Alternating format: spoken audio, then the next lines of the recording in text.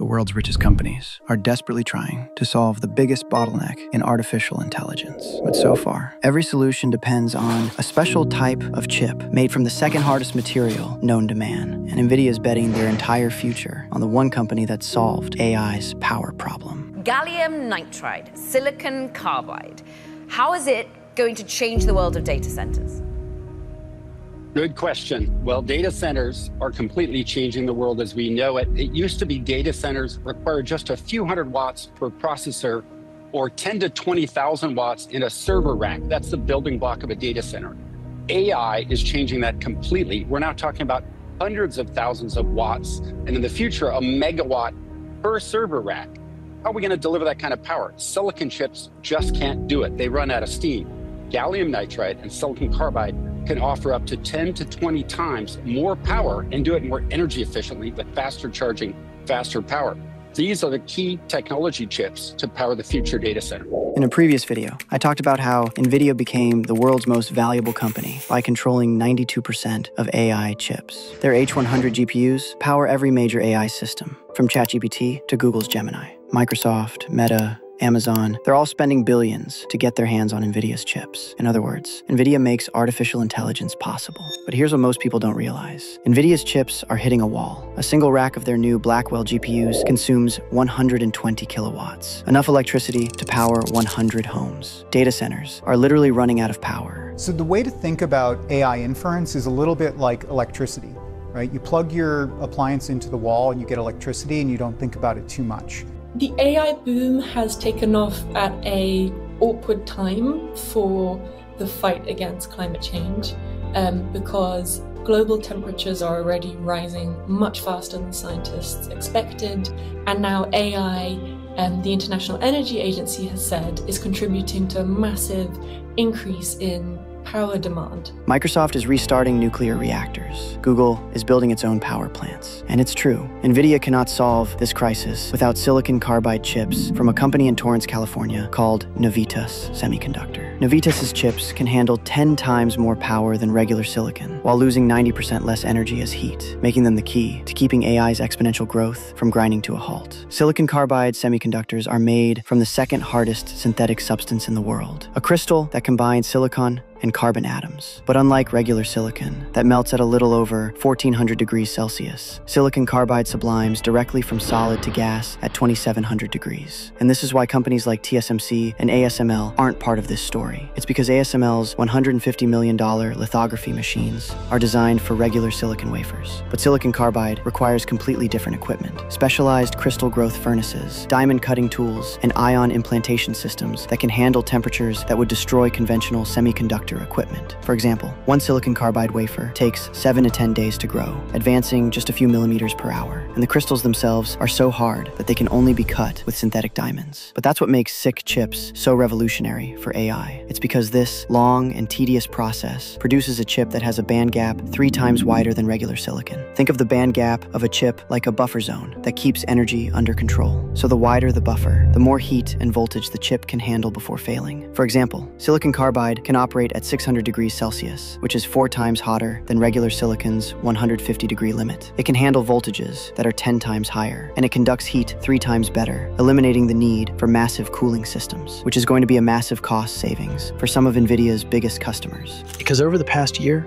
the hyperscalers have been investing billions into temporary solutions that will help with the heat and energy problem of their data centers, leading to dozens of companies who sold them those solutions, market caps to skyrocket overnight. But all of these companies are really just the band-aid to the cure that is SiC chips, which is why in May of 2025, Nvidia selected Navitas to support their vision for next-generation 800-volt data centers, an announcement that completely shook the entire AI industry. Because Navitas is just a small company located in Torrance, California, right outside of San Diego, with less than a few hundred employees. And to make it more shocking, Navitas is a fabless semiconductor company. This means that they simply design the SiC chips and don't manufacture them. And therein lies the problem, because Navitas's deal with Nvidia isn't exactly ironclad. So that means that they need to find manufacturing partners who can actually produce these revolutionary chips at the scale and quality that Nvidia demands. And the list of manufacturing companies with this capability is shockingly small. ST Microelectronics and Infineon from Germany have the technology. So do to American companies like Wolfspeed and On Semiconductor. China's Sunon is trying to catch up. And then there's the dark horse, Taiwan's PSMC, which recently announced an 8-inch silicon carbide production line.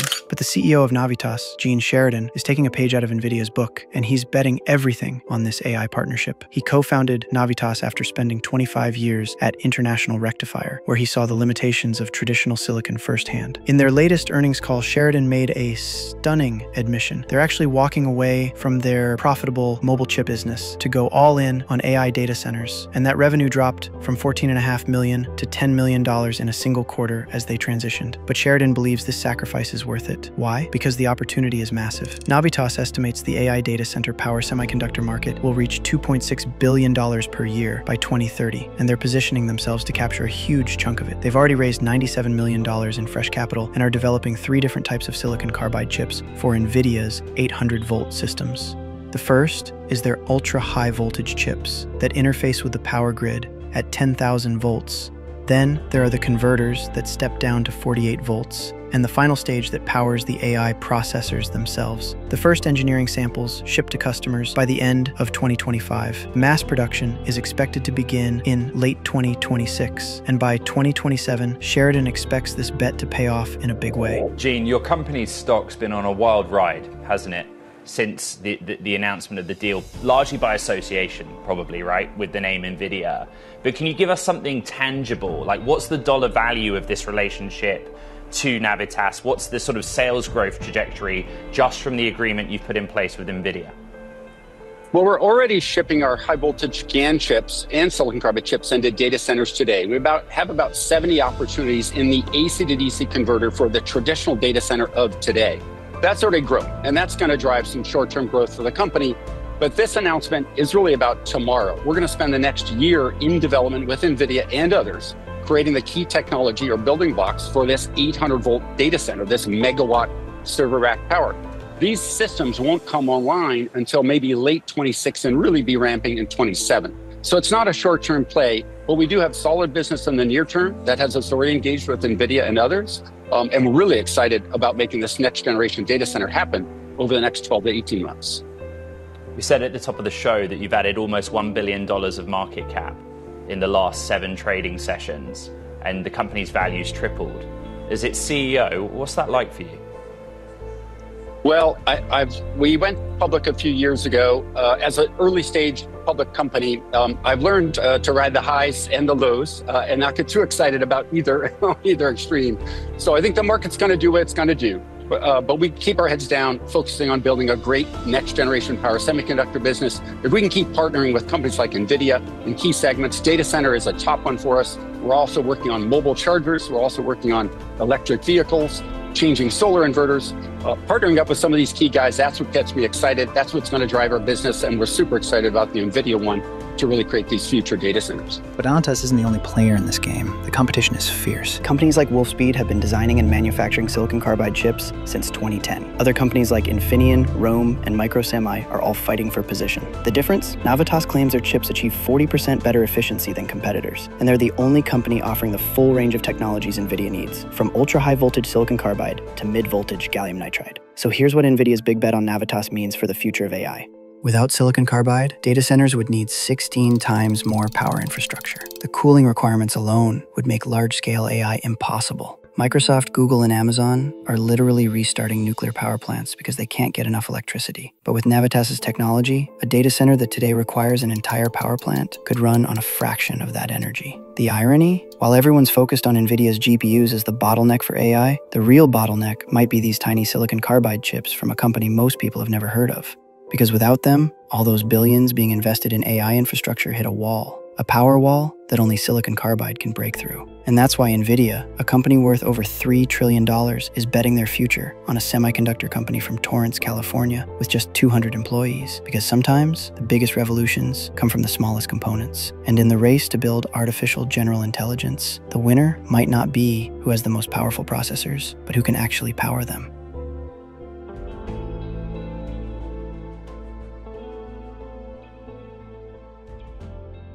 All right, look, so before the comment section tears me to shreds, I have to add this part.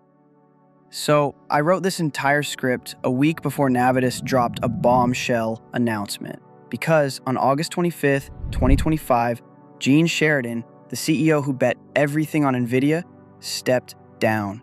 So after 11 years building Navitas from a parking lot trailer into AI's most critical power company, he's officially out. His replacement, Chris Alexander, the guy who just led Renesas's $2.5 billion power division and orchestrated their acquisition of GaN competitor Transform. As Sheridan himself wrote on LinkedIn, each stage of a company's evolution requires different skills and experiences. So I want you to think about what this means. Sheridan took the ultimate founder's risk. He decided to walk away from Navitas' most profitable sector, mobile chips, all to chase AI's power revolution. And then he landed the world's biggest whale in the AI space, Nvidia. He positioned Navitas at the center of the trillion-dollar AI infrastructure boom. But then, right before the payoff, he hands the keys to someone else. Why? Well, because technically Navitas isn't a startup anymore. They're about to scale from hundreds of chips sold to millions. As board chairman Richard Hendricks said, they need someone who can deliver sustainable and profitable growth and operational excellence. Translation, they need someone who's done this before, which, if we're being honest, Gene hasn't. But this leadership change isn't a story about failure. It's about evolution. Because Sheridan built a rocket, but now Alexander has to fly it. So, the only question left is, can a fabless semiconductor company with 200 employees really become the backbone of AI's power infrastructure? And can they find a manufacturing partner fast enough that can allow them to scale and meet Nvidia's demands? Only time will tell. But one thing's certain, the AI revolution depends on it.